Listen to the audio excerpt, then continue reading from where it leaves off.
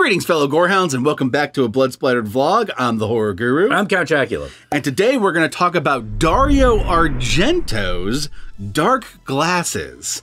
Yes, that's right. It's the year 2022, and Dario Argento not only put out a new movie, it's a new Giallo movie. Yeah, it's actually a return to form. Yeah. You know, probably the best he's put out in years. I would agree with that. Like, it is way better than almost any movie he's made post-Stendhal syndrome. Yep. Now, that being said, I think it's, like, pretty okay. I don't think it's, like, mind-blowing.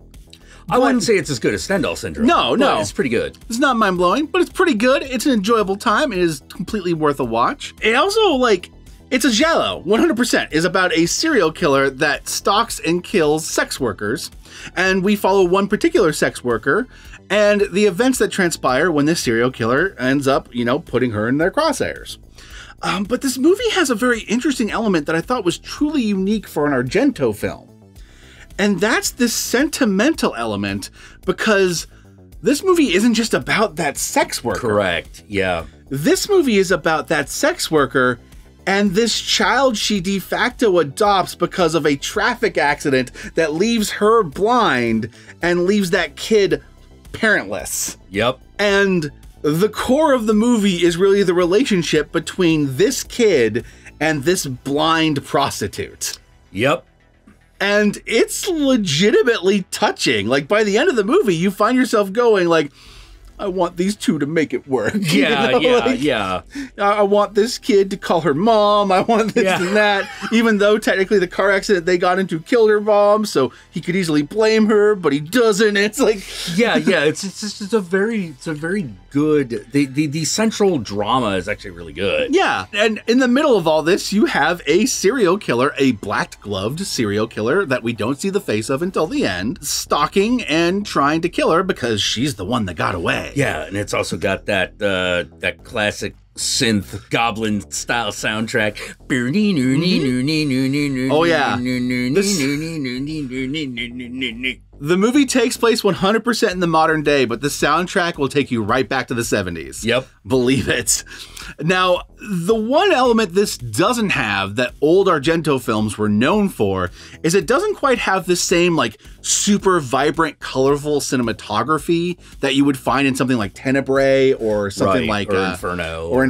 Or Suspiria. But there are nods to it in this movie. Yes. There's a couple scenes where, like, the main character is running down a hallway like it's fucking Suspiria or something. And even though it's not as vibrantly lit, you'll get, like, police sirens through the window, giving you, like, echoes of red and blue. Yeah. This one, more than a lot of the other Argento movies, tried to, like, kind of justify its color palette. Yeah, it did. You know? Because, like, it's an interesting middle ground between what he was doing in the 70s and what he was doing in the early 2000s. Yeah. Because, like, in the early 2000s, he got kind of obsessed with going with a style that was, like, very David Fincher inspired.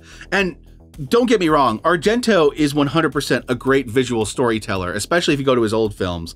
But he was never quite well suited to the Fincher visual palette. No. Like, there's a sort of grounding that Fincher has that didn't do Argento any favors. Yeah. And so it never quite fit with him, whereas this movie is a nice middle ground between what he was doing with the 70s. Like, a lot of the camera work feels a lot more like the 70s or 80s movies, but the color palette is a lot more similar to his early 2000s movies. Yeah. With a soundtrack that is very much like the old 70s movies. There's actually a really cool moment with the soundtrack that I want to highlight because it's like, it kind of highlights how cool this soundtrack is. There's a point where the soundtrack begins by matching the footsteps of a lady's high heels on concrete going down the street, and then transitions from being her footsteps to being her heartbeat as she's being stalked by this killer. And it's a song. It's an actual, like, music cue, not like a sound effect. Transitions from that into a full-on song, like when the scene, like, hits its climax, so to speak. And it's a really cool, like, small, brilliant moment. But I was looking at that going like, holy shit. This is the kind of artistry I kind of missed from Argento. Yeah, we haven't gotten this from a long time. You know, it's pretty damn cool. Now, that being said, the killer plot is very easy to figure out if you're paying any remote attention. Yeah. And in a way, it's a classic fucking Giallo and that. The movies just gonna tell you who it is. Don't try to put it together. The murder mystery ultimately doesn't matter. Like, he's just faceless because it's a Giallo and that's what they do. Exactly. You know, like, what's really this is about the emotional connection between this lady and that kid, and you don't want to see them die to this killer. That's right. That's what it is. Another thing I really like about this movie is that he 100% brings back gnarly Giallo kills. Oh, yeah. Like, everyone that dies in this movie doesn't just die. They die in a beautiful tapestry of death. Yeah. God, that fucking initial car crash. Holy shit. Yeah. Holy shit. Like, you watching that, you're like, I gotta say, I think that's the best car crash in an Argento flick ever. Absolutely. Now, one of the other things I think really works about this movie is that one of the things that bugged me about some of his early 2000s movies is he never made a smooth transition from the old Italian films being dubbed to them just being straight up filmed in English. And so there's this really awkward phase in the early 2000s where some of his movies are filmed in English, but it's very obvious that like half of the cast is not very good English speakers. Yeah. So whether or not they're good actors, all their lines are coming across very stilted. It's like Imprint by Mike. Yeah. Because everyone's doing everything phonetically. It doesn't... It lands wrong. Mike has a couple things there, like the Sukiyaki Western Django did it intentionally. Yeah.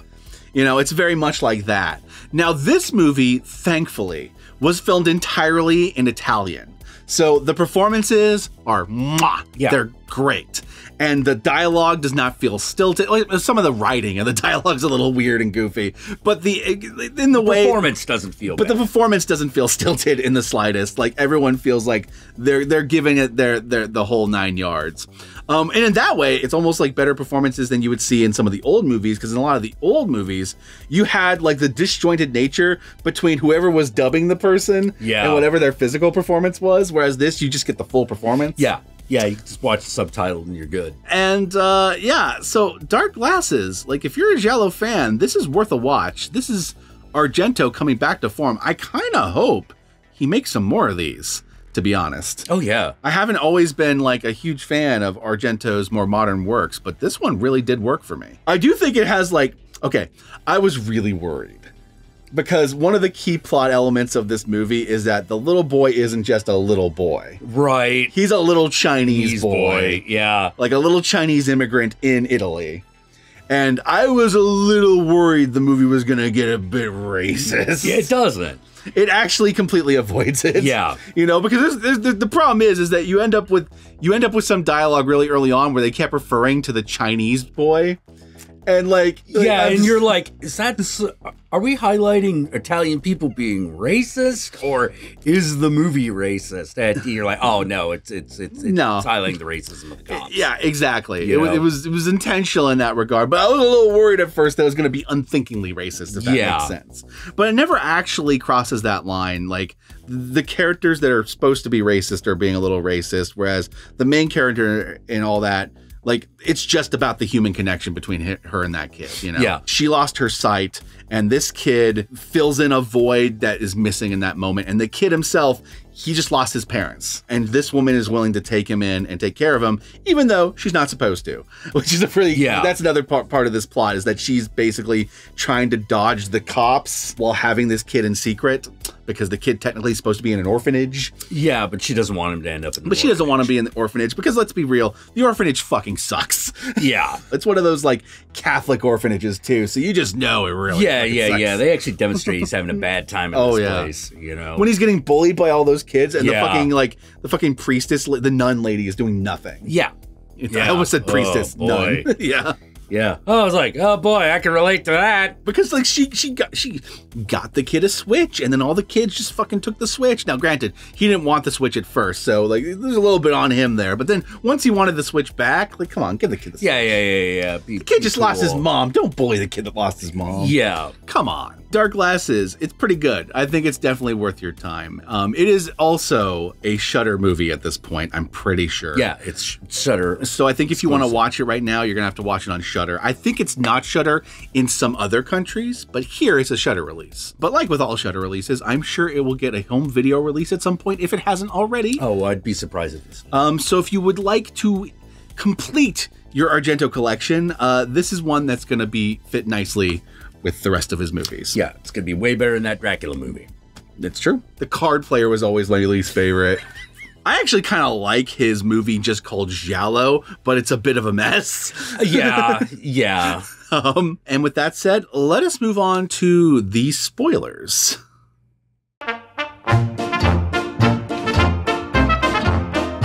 Spoilers, killer's a misogynist. Yeah. The killer is obviously a misogynist who's killing all the prostitutes. Like, I shit you not, because they think he smells bad. Yeah. And the reason why he smells bad is because he works with, like, impounded dogs all day, so he's, like, covered in dog smell. But instead of just fucking taking a shower, he takes it personally that they think he stinks. Yeah. You know, and I get it. Like, if you want to fuck a lady and the lady says, poo, you stink, it hurts. I get that. But I think it'd just be a lot easier to take that out by, like, fucking her harder than, like, trying to kill her. Yeah. Like he decides to do. But obviously, he's a serial killer. What can you do? They're nuts. Yeah.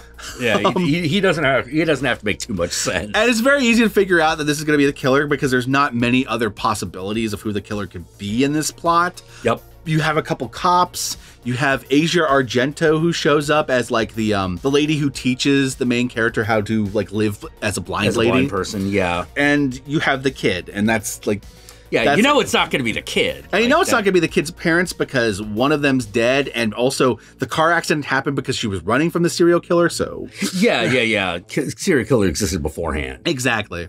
So the only other possibility could be it's one of her Johns, and it's obviously not the fat John she keeps seeing because it's clearly a skinny person. Yeah, it's clearly a dude that can run a lot, you know? So it's probably the skinny dude that she said stunk and called her a slut, ran away.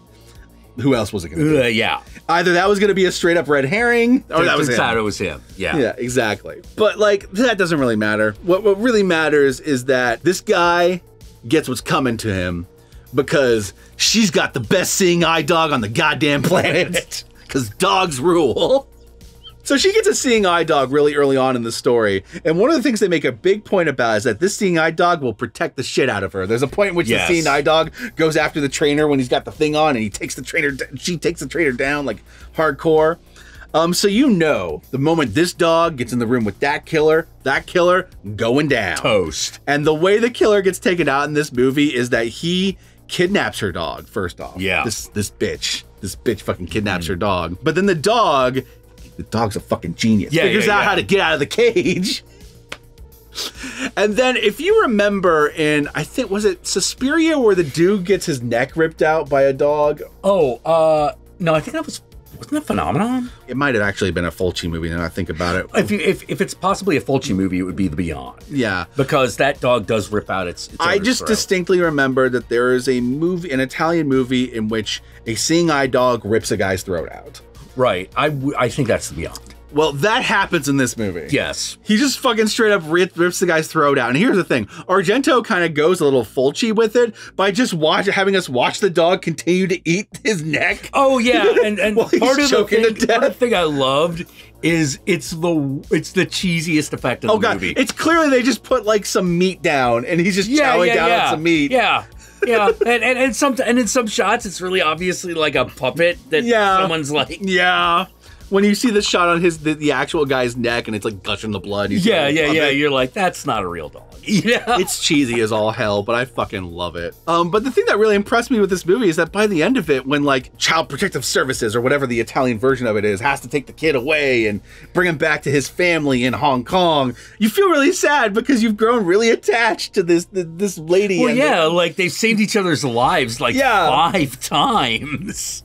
Absolutely. And it's kind of funny because it starts off with, prostitute and serial killer who kills prostitutes. You think it's going to go like Blood and Black Lace, where like the rest of the movie is going to be ladies taking their tops off and getting killed one by one. Yeah, it actually doesn't do that. No. Although, fear not. I mean, there is boobage. Yeah, like most of that stuff kind of happens towards the beginning of the movie, before she's blinded and there's a lot more prostituting happening. Yes. But once you get to the point where she's blinded and she's taking the kid in, like it really does transition into being this kind of heartfelt surrogate family movie. Yeah. Like her, this dog, and sometimes Asia Argento is like, you know, Aunt Asia. Like, yeah, you know, yeah. The character has a different name, but you get what I mean. She's like the aunt, like, who shows up. Even though she's constantly telling the main character, like, you know, you can't keep this kid, right? Right. You gotta let this kid go back. This is not gonna work. The cops are gonna come after you. Oh man, I really love the fucking scene where he kills the cops. Oh yeah. Like that fucking cop who was just like, why did you keep standing there? What did you think was gonna happen? They just straight up gets fucking run over by the van, but he has like a fucking head start. He could have moved.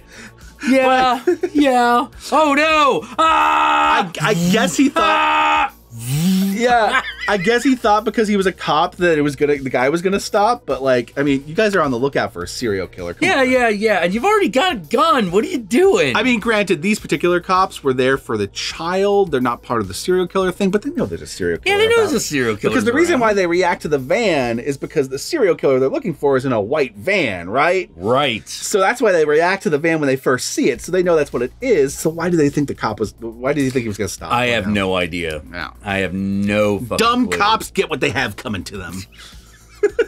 Move, bitch. Get out the way. Get out the way, bitch. Get out the way. It's not going to blow your mind, but if you've been craving that giallo feel, and you've pretty much seen all the big giallos there is to know, then, you know, give this movie a shot. Yeah, particularly if you like love giallo so much, you love the dumb things it does. Yes, because this has a lot of the dumb elements. Yeah, it does. 100%. Some of the melodramatic dialogue, too. Oh, yeah. Like, even though it's subtitle, you could still feel the melodrama coming off the fucking subtitles. Oh, yeah. Yeah. You know? Like, quick, overact right now. Yeah. Okay, great. Yup. Yup. 100%. 100%. Yeah. So there they go. It's a good, nice lead hour and a half. Mm-hmm. More than worth your time. Good kills. Good kills. You know? You like the main characters. You want them to survive from working ass. Yeah. Good movie. Yeah. You know? A dog fucking eats a guy? 10 out of 10. What else can you ask for? I don't know if I would go 10 out of 10. What else can you ask for? I don't know if I'd go 10 out of 10. It's probably more like a 7 out of 10, but that's... Yeah. But it's like more than... Look, if you like giallo films, you're going to love it. Yeah, exactly. You know, exactly. Like I do, so I love it. Yeah. So work on that scale. Yeah. You know, if you're expecting something as good as Suspiria, not quite. Oh, yeah. But it makes a bit more sense than Tenebrae. Yeah, fair. You know, I always had that I love Tenebrae, but I always had that problem where I'm like, that doesn't make any sense. Fair. And where can they find you? You can find me on Twitter at Counting Jack, on Twitch at Count_Jackula, where I stream throughout the week. But if you follow me on the Twitch or the Twitter, you'll know when I'm live. And you can also follow me on Satanic Jackula at the Instagram. How about you? Y'all know me, I'm the Horror Guru. You can find me at the Horror Guru on Twitter, on Twitch, on Instagram, and Facebook. Just look up the Horror Guru or Blood Splattered Cinema and I'll be there. Be sure to like, comment, and subscribe, and don't forget to ring that notification bell so that you're notified of my videos immediately upon their upload. And if you would like to help out either of us more directly, be sure to check out our Patreon pages. And remember, if you decide to go the Patreon route, even $1 a month can go a long way. I don't know why I decided to go all preachery with it, but I just felt it, so I went for it. He felt the spirit. I felt the spirit rising up in me. And if you made it this far into the vlog, then I want you to comment below, and be sure to comment below using the hashtag DogsRule. Use the hashtag DogsRule, that way I know. That way Jack knows.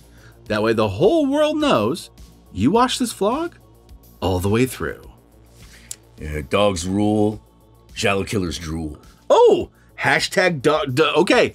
Hashtag dogs rule, killer, what he said. Giallo killers drool. I am losing my ability to talk. So we're going to end this vlog here. Peace out, and I'll catch y'all later.